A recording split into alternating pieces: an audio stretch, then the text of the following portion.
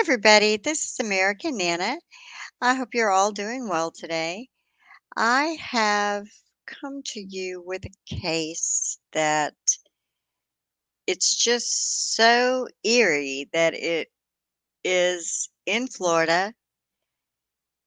It is another woman. This one killed her husband, and she has gone through different phases of claiming, let's see, battered spouse syndrome, self defense, possibly anxiety that made her kill her husband.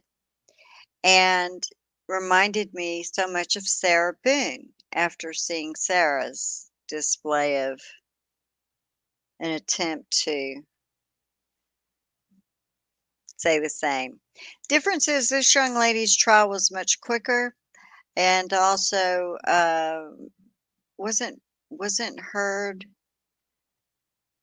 by as many people, which amazes me because she's in the Navy. Her husband that she murdered was actually in the Marine Corps, but had been discharged due to medical. He had a traumatic brain injury, and he was 100% disabled from the military. And what that means is for the rest of his life, he would have gotten an income from that and medical, whether she stayed in the military and retired or not, he was guaranteed that because of his service. So when you hear the defense attorney talking about how she's the main breadwinner and basically Colin did nothing, well, I guess that's up to people to think about, right? Because she was active duty. He was going to school. He watched the children while she worked and probably while he did his schoolwork because she seemed to have a whole lot of issues.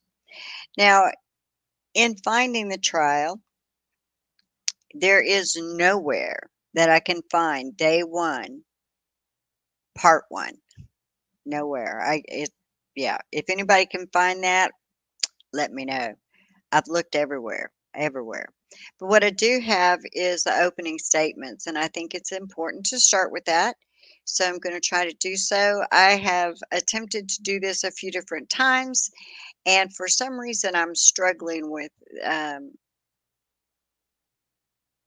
when I sit here looking like I'm going to sleep because literally I'm having a hard time just sitting here quietly while this plays. So, if you notice that my little cows come up every now and again, I may have to actually stand up and walk around so I don't get sleepy. It doesn't take much for me to get sleepy when I sit down and do nothing. It's very odd.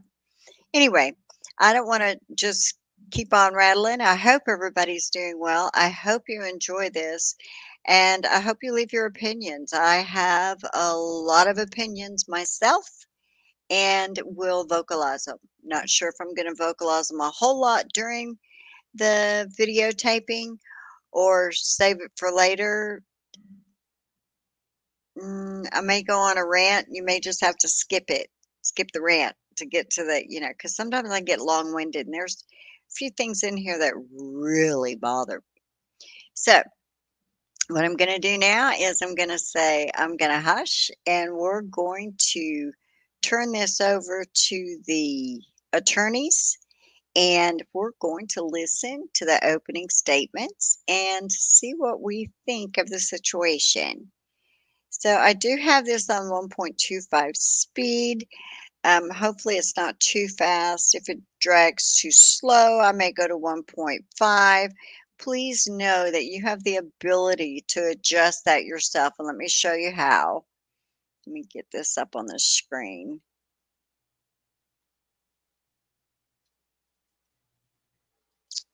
What did I just do? Oh, I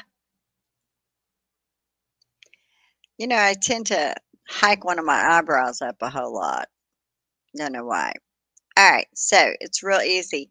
This right here where it says settings, that allows you, if you don't know, to adjust the speed. And like I said, I'm going to go ahead and start this off at 1.25. If I feel I can take it any faster, I will. Um, this is a completely different court than I've ever seen. The judge does not stand when the jury comes in, which I've never seen that. So, but he seems to be a very nice judge. Now, he was he was placed in office, I believe, the same year that she committed the murder. And let me see. I think it was in 2021 that uh, that he was put in his position, and to me, that's fairly new for a judge. There's so much that goes into being a judge. I'm sure that for the first, I don't know, 5 years, 10 years, you're just really getting your feet planted. But he seems to do a good job, and let's take it from here. Let's go. Okay. Because on September 8th, 2021, defendant Bree Kuhn locked her husband. I'm sorry. Let me just say this is exactly how it starts off, and I believe he's like saying good afternoon again. Although we didn't, there, I don't know what happened. Like I said, this is what I found. So, Good morning again, ladies and gentlemen. We're here today because on September 8th, 2021, defendant Bree Kuhn locked her husband Colin Turner in the garage of their home. Colin then called 911 for help. As he's on a recorded phone call with 911, the defendant opens the door to their garage and shoots him 4 times in the back while he's on the phone. Now, I anticipate this week you'll hear a lot about their relationship, their marriage. They've been married for several years. They had 2 small children together. They had a young boy, 4 years old, and John Patrick, called him JP. And they had a 3-year-old girl named Lainey. Ms. Kuhn also had a 12-year-old daughter from a previous relationship, Kylie. So Bree and Colin have the 3 children, 2 of them together. One is just Ms. Bree's. At the time of this incident, Ms. Kuhn was in the Navy. She was a chief, and she was working full-time and was acting as the primary breadwinner in the relationship. Colin was a retired Marine who was in school at the time. I believe he was studying engineering. And he primarily was a stay-at-home dad with the 2 small ones, the 3-year-old and the 4-year-old. That was the dynamic of their relationship. And as happens in many relationships, I think you'll see that there were frictions between the different requirements for a working full-time parent and a stay-at-home parent. And the relationship worsened. On the day of the incident, September 8th, 2021, you're going to hear that law enforcement went out multiple times to their residence that day to see and hear both the defendant and Colin speaking with law enforcement about what is happening. Eventually, you'll see both of their perspectives. So around 1 o'clock, or 12:54 to be precise, the defendant calls 911. She says that her husband has thrown her down. The sheriff's office sends out 2 units, deputies Stephen Quick and Wes Markberger. As they arrive, Colin is sitting outside, and you'll see all this on the podcast. So Colin is sitting outside on the edge of the driveway in a little fishing chair or lawn chair, and the defendant's inside. And so the 2 deputies go and speak with them separately. So Colin tells the deputies, the deputies ask him, why are we here? Why is she calling 911? And Colin starts to tell him, give him some sort of background about some of the defendant's mental health problems, suicide attempt he'd had him. I'll come back to that. But then he talks about the more recent problems, and he says basically this started last night. We were, sort of arguing. She was wanting to watch the television late at night, and she kept turning up the volume, and I was asking her to turn it down. and kind of a back and forth. She wanted to watch the TV at a high volume. So eventually he says, I disconnected the Wi-Fi so she could watch the TV. And then he says, no, then she put my laptop in the dishwasher. And you'll see it's kind of sort of petty back and forth. And you'll see the relationship is not in a good state at that point. So, and then he says, she took my credit cards. Obviously, he's not the breadwinner of the relationship. And he says, I just want to leave. I want to take the kids. I just want to go to Georgia to my parents. And that, you'll see throughout the course of the trial, that was the sticking point. He wanted to leave with kids. He didn't want to take kids. And he tells them, look, I would just leave, but I don't want to leave the kids here with her. So now the deputies go in and they talk to the defendant.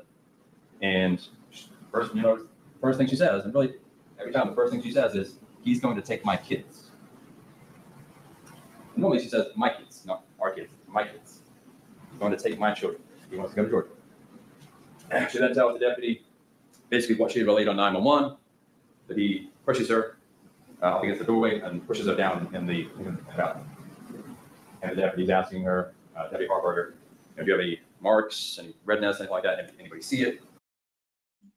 Also, please know that the background noise is not me. It is in the court. And you're also going to have bad, absolutely horrible background noise when they do her interview at the police station because they have a space heater on.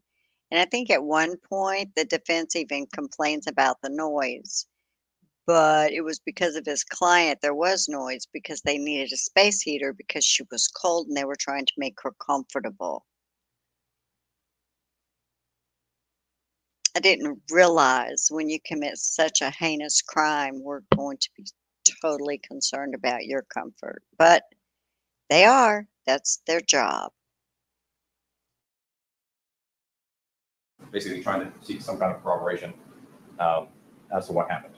And she doesn't have any marks. She's unable to give any corroboration. No witnesses. Obviously, you got the two little toddlers running around. And so you'll see during the course of this conversation, she's saying, he's taking my kids. He pushes me down.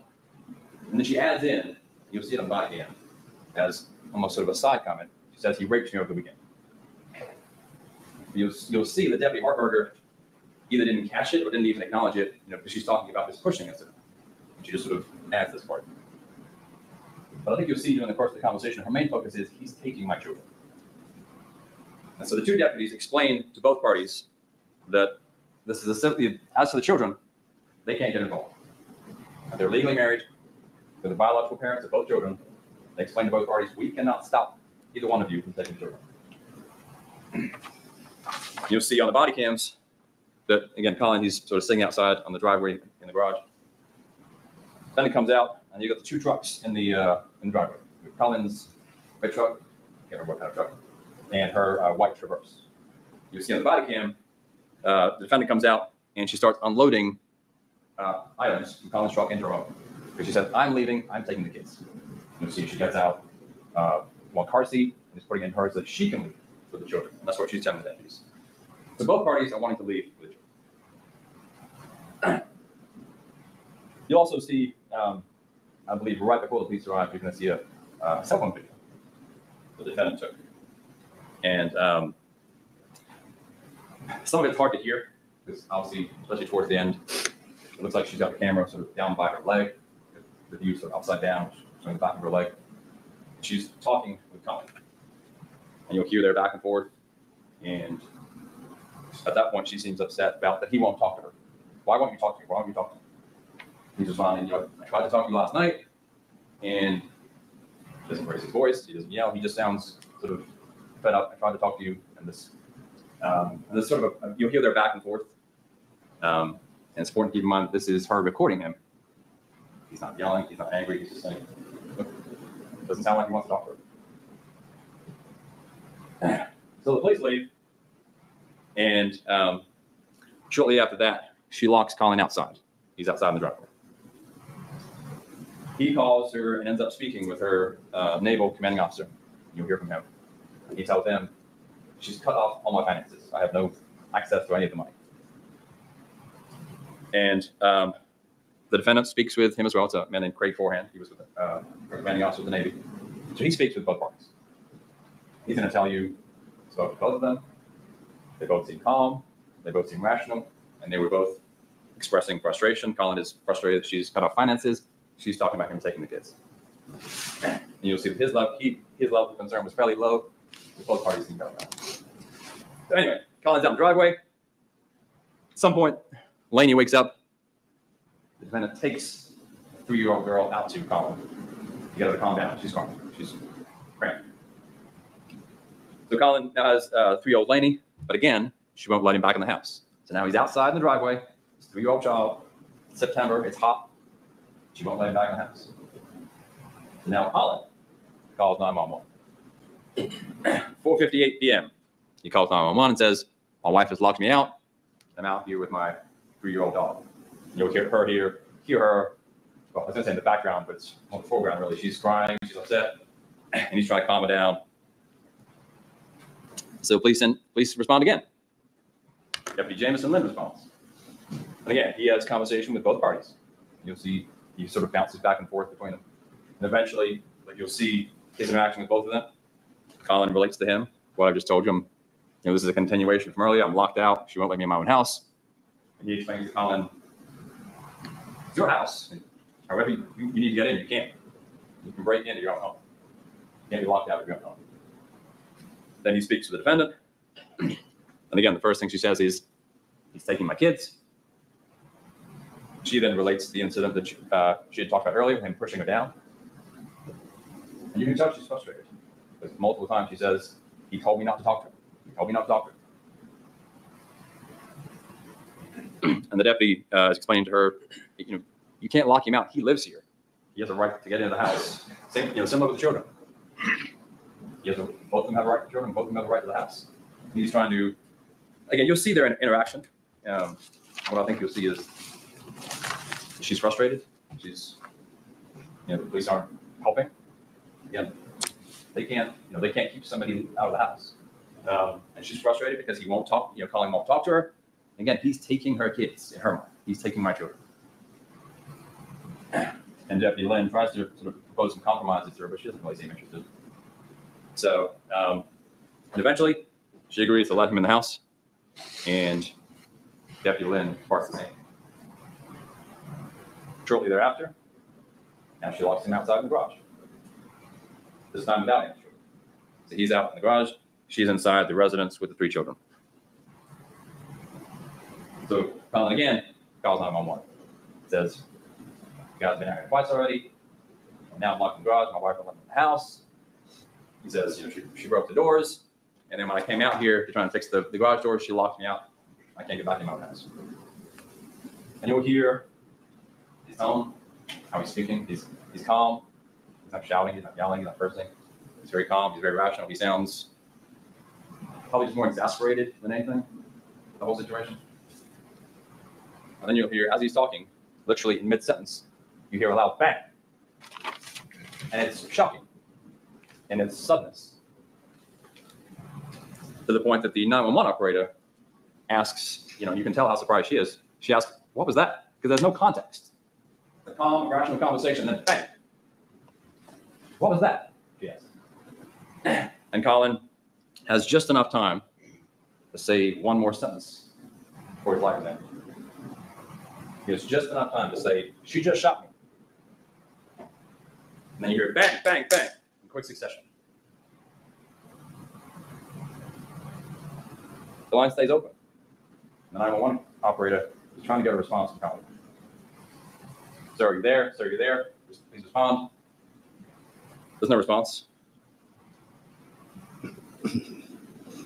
Eventually, about 5 or 6 minutes later, right toward the end of the call, you hear the defendant. She leaves after shooting her husband, but a few minutes later comes back. She says to try and render aid. Colin was well beyond help at that point. She made sure when she shot him. You'll see his injuries. You'll hear the descriptions of his injuries. The physical evidence is going to show you that Colin is sitting in the garage on this little Yeti cooler. probably about 8 or 10 feet from the door. You'll see the pictures. Sitting there on this little Yeti cooler with his back to the door on the phone with 911. Very easy target. You'll see where she shoots him. One shot hits him in the upper back, comes out his neck, ends up in his wrist. 2 more right in the back, exit through his chest. Another one right in the back, they're covered from his chest. You hit both the lungs and the heart. He made sure what she was doing. He's sitting there on an easy target.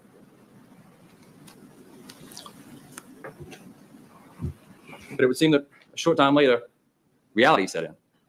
She probably realized what she had done. I just killed my husband. She goes back to try and help him. He was very lucky to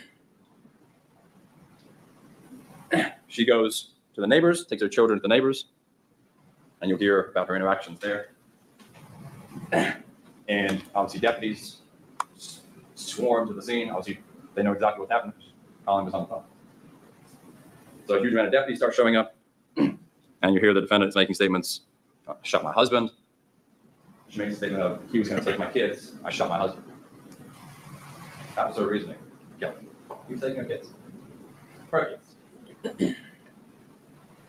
You'll see on the body cams, and you'll see, right after she looks, she looks like she's in shock. She's kind of standing weird. And reality is set in as to what she just did. She just killed her husband for no reason while he's sitting there attacking. So she is taken to the Major Crimes Unit, where she is interviewed by Detective Rao and Detective Kelly. And you'll see her recorded interview. I will say that it was cold in there. They had the AC blast in those offices, and so they bring in a little space heater for her. Unfortunately, the space heater is very, very loud, and so for the first, I would say, 12 or 13 minutes, she's a little hard to hear. She's kind of soft-spoken, and the space heater is blasting. Eventually, they turn it off. But you can't hear everything. But I will say, the first time you listen to it, you may not pick up everything she says. But I do want to advise you that all evidence that is admitted, body cams, pictures, 911 calls, physical exhibits, everything that is admitted, you will get to take back with you into the jury room when you do it. So please don't be concerned if you didn't catch something or if you didn't hear something. Like I said, especially that first portion, you may need to listen again to be able to hear it. You can't hear it. So she starts out with them, basically running through, the sequence of the day. Police came out. He pushed me to the ground. She says, I locked him out so he wouldn't take my children. And she says, police came out again. I let him back inside. And I locked him out in the garage. And then they're asking her about, what happened when you're coming. Her version at that point is that I went to the door. He tried to force his way in. He was kicking me. They have this physical altercation. She says he was going to kill me. So I shot him as he's coming at me. Now, detectives, they've heard the 911 call. They know exactly the circumstances of how Colin was killed.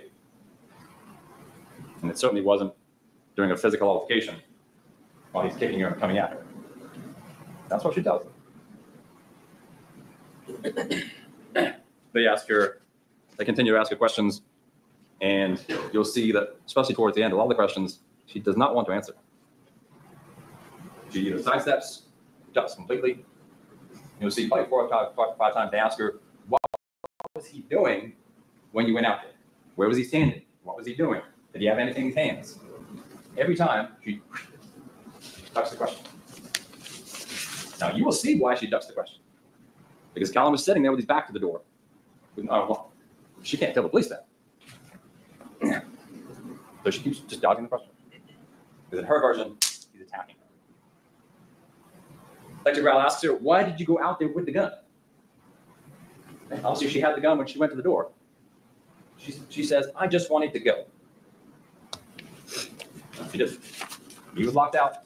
She's inside with the children. She did not have a good reason for going to the door. But we know the reason. She went to the door to kill Colin. So I'll ask you to contrast her versions, her testimony, her statements, with some of the physical evidence in the case. You'll see there's a huge chasm between what the evidence shows and the version that she wants to claim. Now that is the bulk of the state's case. And the state will show that she killed her husband with premeditation.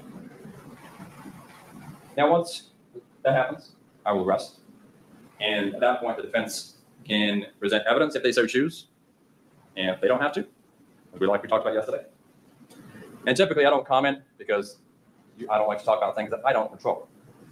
However, in this case, I feel very confident the defense will call at least one witness. So as we talked about yesterday, I expect the defense will call Dr. Julie Harper, psychologist. And she met with the defendant probably half a dozen times over the course of several months. And the defendant gave her the detailed stories about a great variety of topics. And Dr. Harper is then going to relate to you some of these things the defendant told her. And they're going to be quite shocking to hear. Because the things that the defendant is saying about her husband are terrible. They're hard to hear. She's telling Dr. Harper, and Dr. Harper will then relate to you, that Colin has been raping her. He put the dog through the drywall. He's threatening to drown all the children. That he wants to kill his wife so that he can murder all these children. Some of the logic gets a little hard to follow, honestly. But just really shocking stuff that may elicit an emotional response from you. Because it's shocking allegations. Two things important to keep in mind. A, what is the source of all those allegations? And what you'll see is that it's simply her telling the doctor all these things that happened. Obviously, with Colin gone, there's nobody to contradict her versions. Commander, can we approach? You may.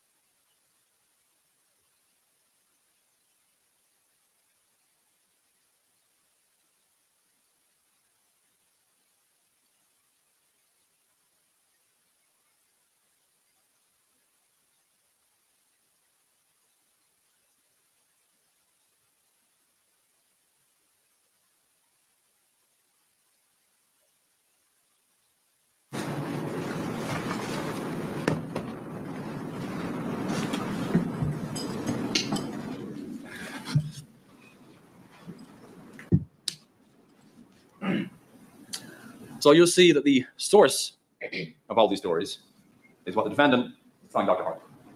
Dr. Harper will then relate it to you. The evidence will also show that there is no verification or documentation for any of these allegations. It's just what she's telling Dr. Harper. Now, I also expect that Dr. Harper will talk about sort of the defendant's history, and the evidence will show that Ms. Kuhn has a long history of depression and anxiety going all the way back to when she was a child, including her first suicide attempt at the age of 13. Obviously, all of these issues predate her relationship with Colin. And Dr. Harper will talk about the issues she faced in the lead up to what happened. We'll hear about that in April, Ms. Kuhn attempted suicide and was admitted for about 10 days at that point to a psychiatric hospital. And then the following month, she was admitted again, I think this time for about 7 days. This time it was not a suicide attempt, but she went to the ER with suicidal ideations.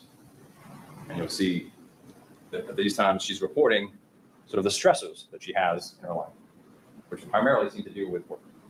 She's had a lot of issues at work, and she also blames Colin for interfering at work, sort of causing trouble for her at work.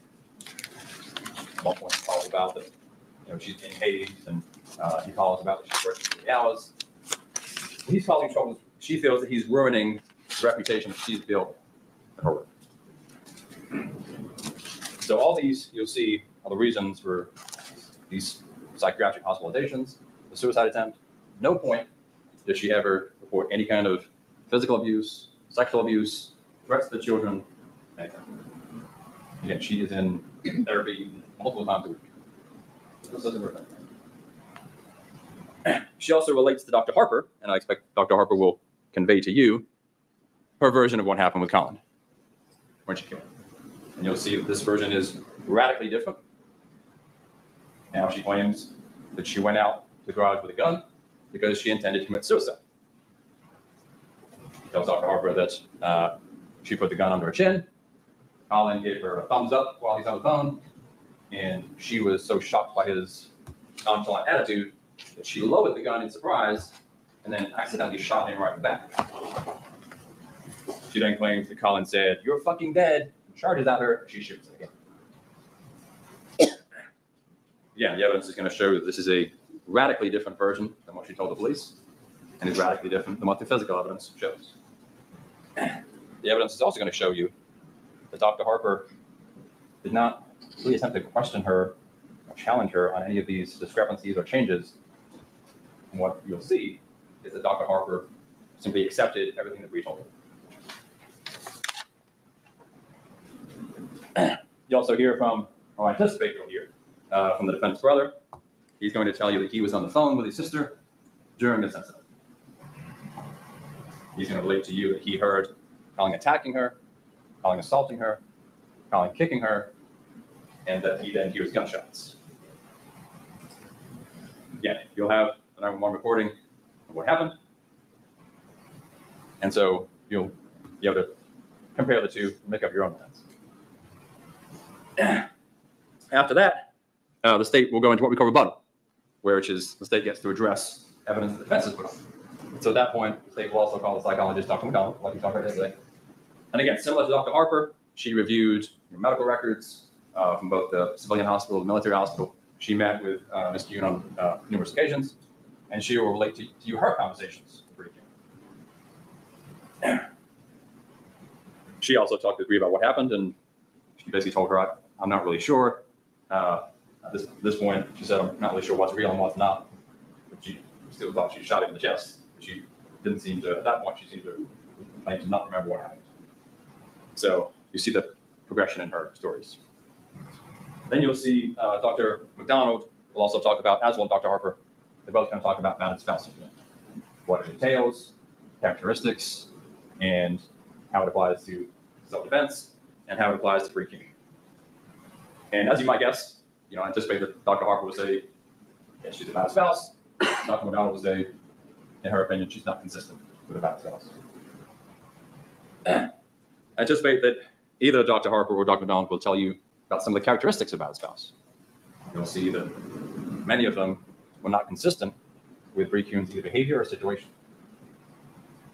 A typical component of a battered spouse is that a person can be helpless to exit the relationship. They don't have a way out of the relationship. Doctors are going to relate to you. You'll see in Bree Kuhn's situation that she absolutely had a way out. She claimed she would have had a meeting with divorce attorneys the following day. She told multiple deputies that. She absolutely had a way out of the relationship. The doctors will also tell you about another component of battered spouse can be financial.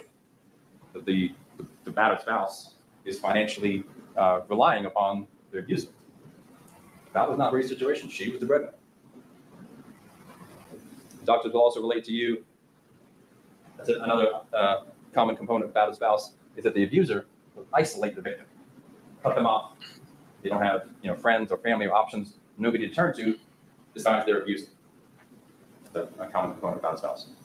And that was not the evidence to show you that is not the situation that Bree Kuhn was in. She had plenty of family. She had plenty of support. She had a military. She was in therapy.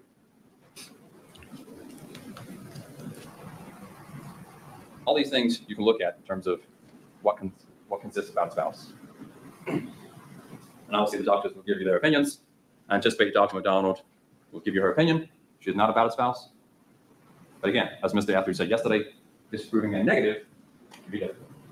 So she's not going to give you a definitive answer because she was not there.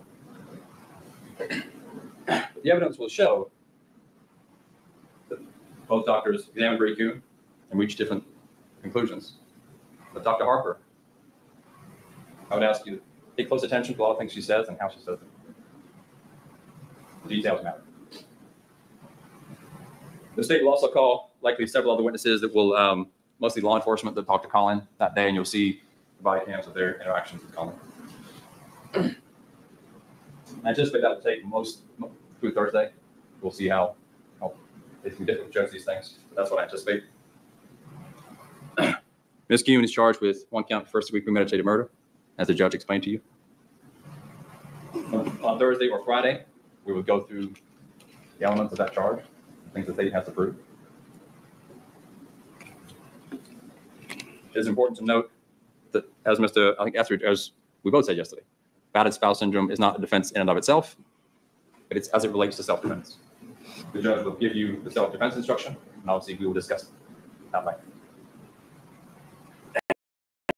You're going to hear from a good number of witnesses during this trial. You hear from some of the neighbors who had contact with the defendant. You'll hear from law enforcement that showed up at the scene. You'll hear from 911. You'll hear from the medical examiner, detectives. You'll see a large amount of video, body cams. You'll hear the 911 calls, pictures. Again, all the physical exhibits you get to take back with you. So, as with any trial, it's important that you pay attention, and the details will matter. Now, it's important to note that as we go into closings on Friday, so we'll wrap up everything, and ultimately it'll be your decision. What the evidence is going to show you is that as this relationship broke down, the defendant, the primary concern was he's taking my kids. And Colin had flat out told her, because of all these psychiatric issues and you attempting suicide, custody battle is not going to go well for you. She knew that. And she knew that if he takes those kids to Georgia, well, she will see them again. That was her driving motivation that day. She's going to lose her kids. The evidence will show that she locks him in the garage, shoots him in the back while he's on the phone with 911. Not in self-defense, not without justification. She murdered her husband. The evidence will show that since then, she has been attempting to justify what she did and explain and give reasons for that 911 call. She can't do it. The evidence will show this was not an act of self-defense, the act of premeditation and murder of husband. I'll ask you to find the defendant guilty of first-degree premeditated murder. Mr. Etheridge?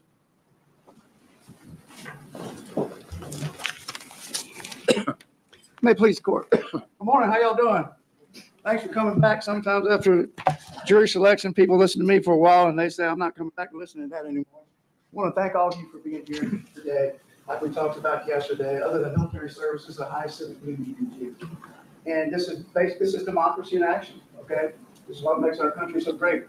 I appreciate it. My partner, Jim Barnes, appreciate it. And most importantly, this young lady right here appreciates it because you're giving her what she asked for, her days in court, okay? And no matter what your decision is at the end of this week, we want to thank you for being here today for your service. Now, the prosecution has laid out what this particular portion of the proceedings is. It's kind of like a roadmap of where we're going to go, okay? The prosecution, because they have the burden of proof, they go first. Okay, that's their case in chief. Afterwards, the defense, should we choose to do so, we put on our case in chief. As the prosecutor mentioned earlier, they will have a rebuttal, and we have closing arguments. Judge Duncan's going to give you the final instructions. Finally, you get to do your job.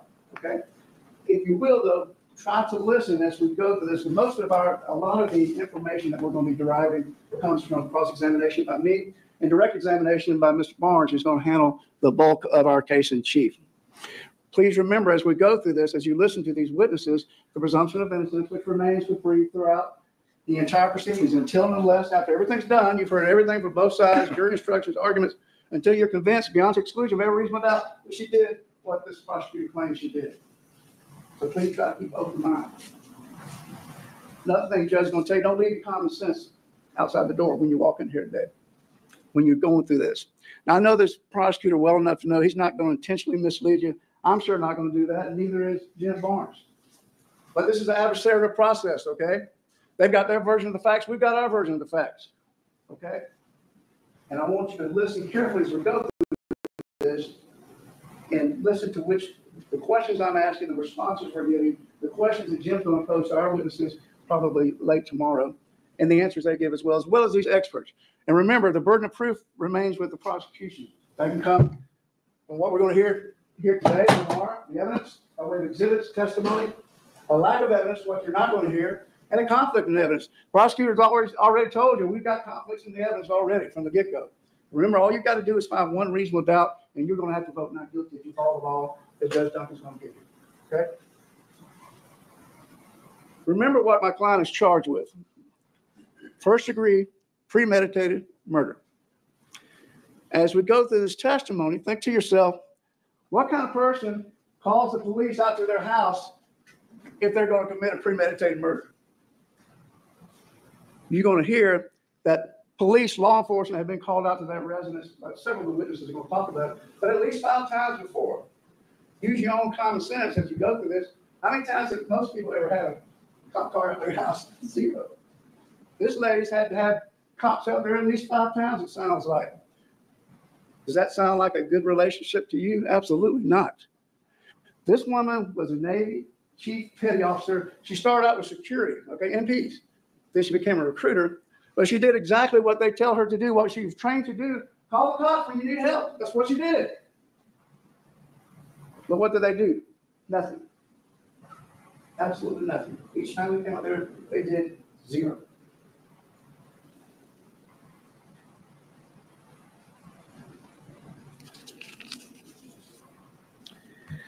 I anticipate you're going to hear testimony from Bree that she closed this garage door because she was afraid of what Colin was going to do. You're going to hear testimony from her about what this man did to her. You need to know this, you're going to find out during this case, is that he was 100% disabled. He didn't retire from the service. He quit. He had traumatic brain injury. He had issues with his brain. You're going to hear Bree say, you're unstable. You're a danger to the kids. This is on tape. She's saying this. So we're not talking about a normal person here. And this is the dynamics that was happening there. He didn't do anything. He was supposed to be at home studying. All he did was stay in his room all the time. These kids were running out there by themselves. You'll hear testimony from Bree. They weren't clothed properly. They weren't fed properly. The house was a wreck. This guy was in his room, in his own little world the entire time. This woman was out, you're going to hear testimony. She would work from like 7 o'clock in the morning sometimes till 1 o'clock in the morning the next day to try to make ends meet. He wasn't doing squat. She was the breadwinner, and all she got from him was abuse, mental abuse, physical abuse. She got raped repeatedly. They were stationed in North Carolina. She was raped up there when she was up there. And when they got back here to Florida, she got raped again. And that's going to come into play when you hear from Dr. Harper. What people do after repeated abuse over and over and over again. And when she tried to call law enforcement to help, they didn't do anything. What the prosecutor conveniently forgot to tell you is that this man kept guns on him at all times. That day, the day of the incident, he had guns in the truck he's going to take these kids out with. He had threatened to kill these kids before, and her as well. This was his 3rd marriage, okay? You're going to hear testimony that every one of them happened to be red-haired. He had told her that this marriage is not going to end unless it's going to end the way he wanted it to end. That's what this woman was worried about. That's the testimony you're going to hear. She was worried that he was going to take the kids and kill them, and her as well as we're going down. Let's all go down together. This is not a normal man that she was dealing with. The question's going to come, the testimony's going to be, how far do you have to go before you let somebody hurt you or your children? How far does a mother allow someone to terrify her, threaten to kill her children before she takes action? This man told the cops on one of the conversations, I've got guns in my car. So there's absolutely no doubt that he had guns in that car. She knew it. He was going to take those kids and do God knows what with them.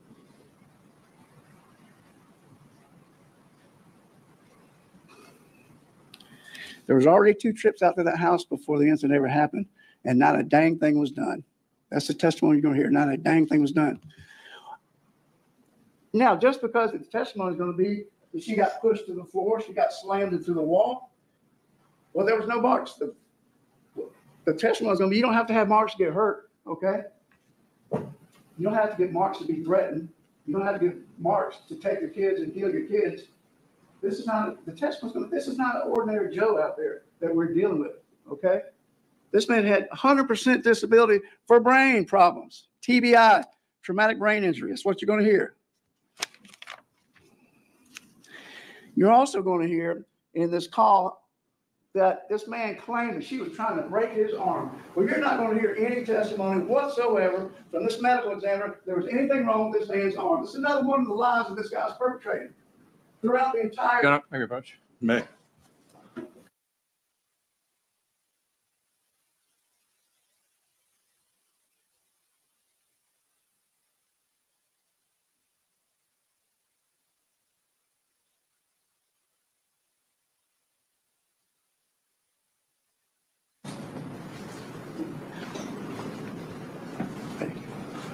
You'll make the final decision, okay, as to who's telling the truth. You're also going to find out from the medical examiner that this man had amphetamines in his system as well. You want to maybe approach again? May.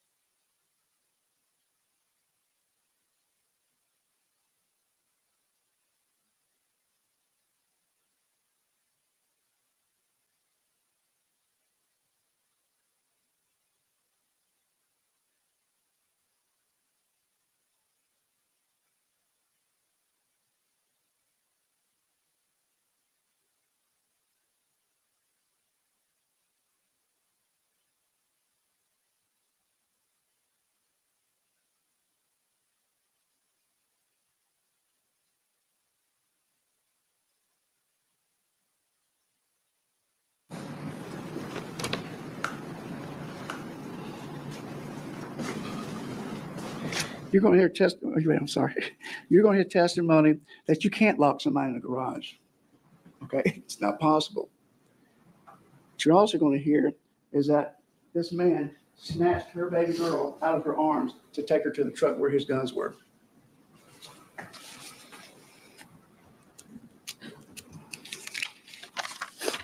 Every single witness you're going to hear that were there at the day, both the neighbors that are going to testify to you, as well as law enforcement, are going to tell you this woman was in shock. Absolutely, and understandably so.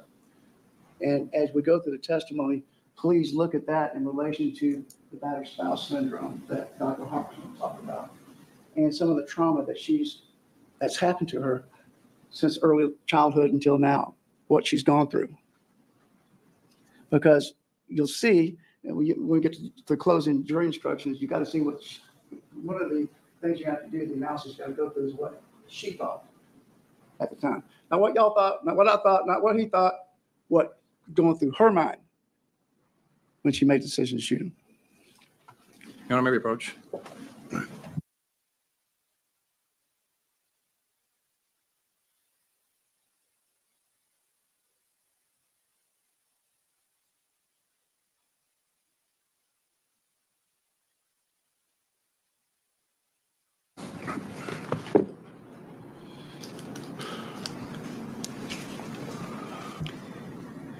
As I said, every witness that you're going to hear, both law enforcement and lay witnesses, are going to tell you that Bree was in shock that day. You're going to hear that Bree asked Deputy Metzler and Major Brinkman as well, is he alive? They even had EMS check on her because she was in shock. You're going to hear she made the statement, hopefully I just shot him, he's not dead.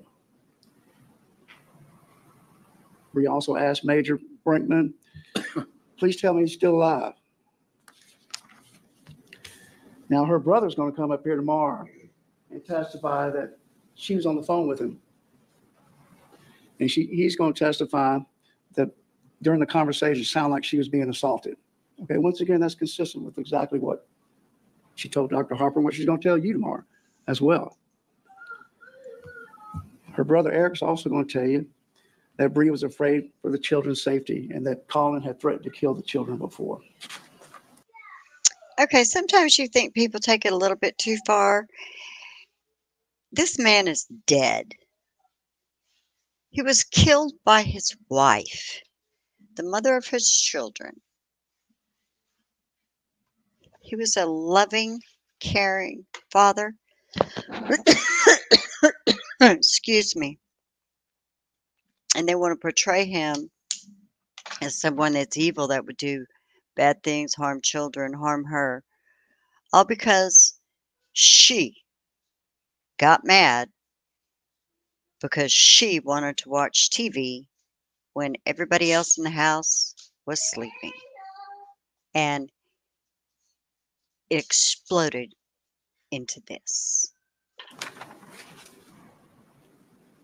He also is going to testify that he knew Colin. He recognized his voice over the phone, and Bree told him that he was hitting her. She was getting hit. Now, one of these videos that the prosecutor alluded to, you're going to hear and see Bree tell you this, okay? You'll be able to see this. This is not good for the kids. Once again, Mama Bear taking care of her cubs. This is not good for the kids. Can we stop this and talk about it? I want you to leave the house. You are unstable. I don't trust you with the kids. You're on disability for being unstable.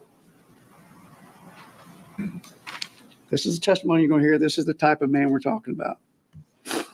Now, in addition, you're going to hear testimony from law enforcement that Bree told them exactly where that firearm was. She didn't try to hide it. She didn't try to run. She didn't try to flee. What she did is took the kids to the neighbor for safety and came back and spoke to 911. She didn't try to jump in the car and run or anything else. She didn't have anything to run from. That's what her testimony is going to be. She did what she thought she had to do to protect herself and protect her children.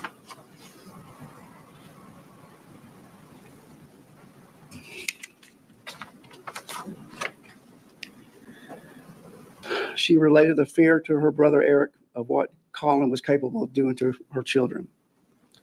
She'd been slammed against the wall that day, punched on the day of the incident, was being hit again by Colin when she was talking to Eric. She's going to testify about the abuse she suffered at this man's hands for the 3 years they were together, which included domestic violence, battery, multiple rapes.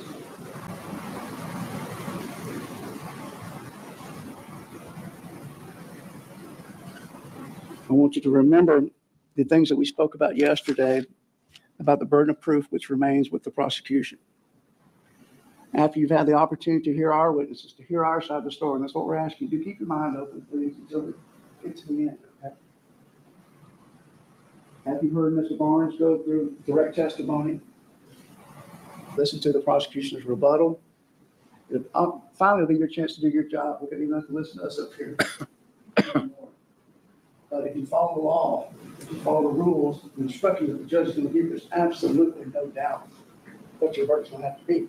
Because remember, you can't probably find her guilty more likely than not. If I had to guess, if I had to bet, Etheridge, I had to flip a coin. No, you got to be convinced beyond exclusion of every reasonable doubt. And ladies and gentlemen, we've got reasonable doubt all over this courtroom.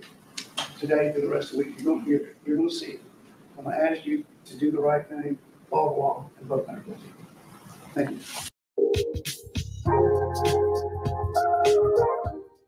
Seeing Randy Etheridge appearing on behalf of Bree Kuhn. This is a motion to set bond. Now, I'm aware as an officer of the court that Ms. Kuhn is not entitled to a bond on capital felony, but at her request and her family's request, we brought this forward just to bring up some issues to the court for consideration. Mr. Alden and I have already gotten together about presentation of proof. There was a previous motion, Your Honor, done by Mr. Barnes, and I believe the court found that there was sufficient evidence to go forward as far as burden of proof for the state, so we can see that, and we'll let the court take judicial notice of the first hearing we had before Your Honor. I may have my client sworn in, Your Honor, I'd like to take some brief testimony. All right, raise your right hand. Do you swear or affirm that this one give us the truth, whole truth, nothing but the truth, so help you God? Yes, sir. All right. Would you state your full name for the record, please, Bree? Bree Kuhn, How old are you now, Bree? 36. Okay.